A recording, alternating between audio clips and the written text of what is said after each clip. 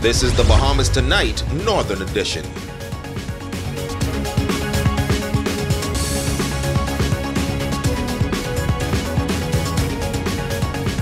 This is the Bahamas Tonight, the Northern Edition. Good evening, I'm Sabrina Brown. Thank you for joining us.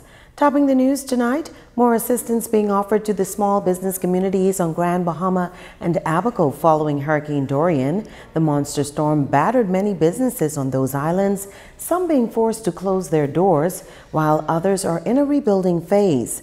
Tonight, as many grapple to navigate the process, Shashina Rolf-Farquharson shares how help is being offered through a number of partnerships.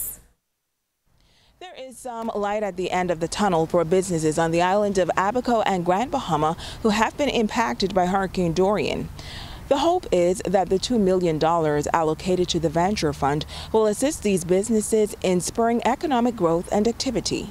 Chairman of the Bahamas Entrepreneur Venture Fund, Michael Cunningham, says this initiative is in partnership with the Small Business Development Center. The $2 million will be funded to qualified companies in the form of equity coming directly from the Venture Fund.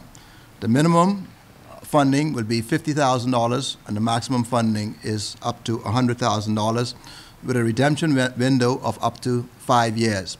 We are not song and cast on the 5 years. It can be in excess of 5 years or it can be less than 5 years. So the fund directors will be offering financial advice to funded companies that will help to steer them in the right direction. He says the local chamber and Small Business Development Center will assist.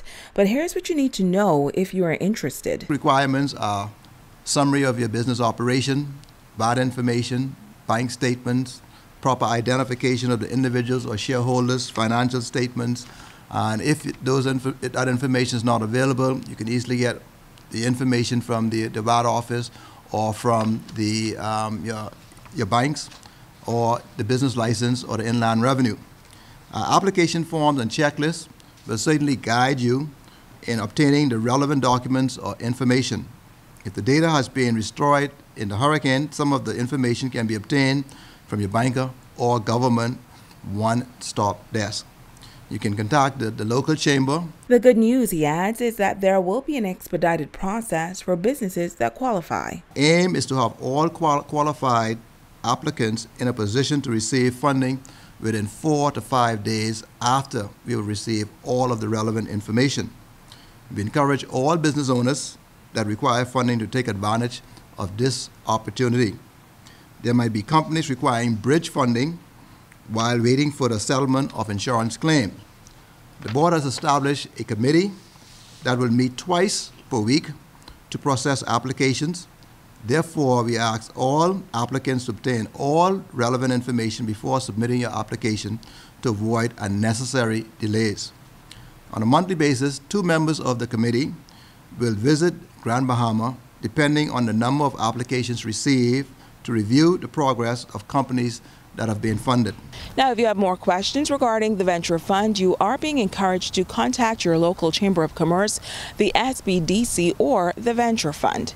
Shashina Rolf-Farquharson, ZNS Network News. A local service organization joining forces with a vital agency to recognize the contributions of a group of precious pearls in the Southern District. The seniors were treated to a luncheon today and presented with some much-needed supplies. Jamila Misick reports. The Pilot Club of Lucaya, collaborating with Urban Renewal, hosting a group of seniors in the Lewis Yard community to a Thanksgiving luncheon and presentation. President of the Pilot Club of Lucaya, Tony Hudson Bannister, says a part of their mandate is to recognize caregivers within the community. We also focus on brain health and brain safety. And so today, we would have reached out to the senior citizens in this part of Grand Bahama to show them that we care and to also at the same time recognize the hard work that Urban Renewal is doing as caregivers in this community. And so we would have presented them with some care packages and some blankets and a few walkers and some portable toilets for them. It's Thanksgiving season, and so it was a good time, I should say, to recognize those in our communities who are doing something and making a positive change. Member of Parliament for Central Grants Bahama, the Honorable Iram Lewis, says he's grateful to the senior citizens for their contributions to community building. As bad as the Bahamas is today, or some people consider it, we're only as good as we are now because of the toil on your behalf, the rules that you set, the families that you would have built. So once again, for that, we are eternally grateful, and we hope to build on the foundation that you would have laid. Meantime, Deputy Director of Urban Renewal, Senator Jasmine Turner-Darius, acknowledging Urban Renewal's appreciation to the Pilot Club of Lucaya for always assisting and collaborating with them to assist those in need. We're excited because in this recovery effort in Grand Bahama, it will take a community, one organization, one department, people coming together to ensure that all of those, the least among us, are impacted and touched so that we all can recover one time. And so we really would like to commend them for their stellar contribution to the seniors.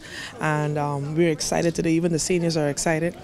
They're really grateful to be remembered during this time. So on behalf of the Minister of Social Services and Urban Development, the Honorable Frankie Campbell, and the hardworking staff here at Urban Renewal, and in particular today, Lewis Yard, we are thankful, and we would just like to commend them for the hard work they're doing. Now the Precious Pearls say they are thankful to the Pilot Club of Lucaya for their generosity. Jamila Mizik, ZNS Network News. Thank you, Jamila.